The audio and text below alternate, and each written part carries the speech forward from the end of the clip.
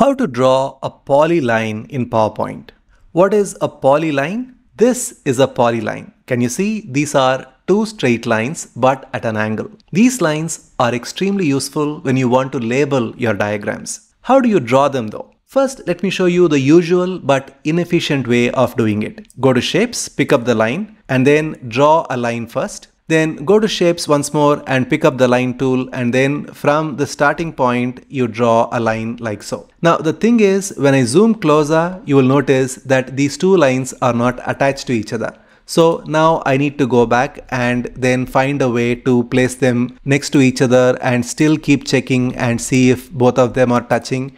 Otherwise they look very unprofessional. There is a much easier and more efficient way to do this. Let me select this and delete. Go to Shapes. This time go to Lines, and here we have this very interesting tool called Freeform Shape. For many years it never occurred to me that I can use this to draw a polyline, because I thought it is only used to create a closed shape because of the icon that is used here. Select this, then click, and this is the starting point.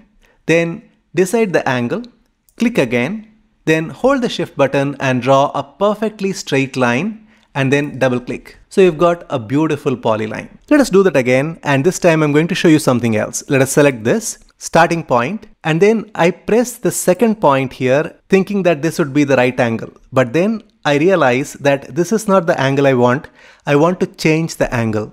But then I already clicked. So how am I going to change that?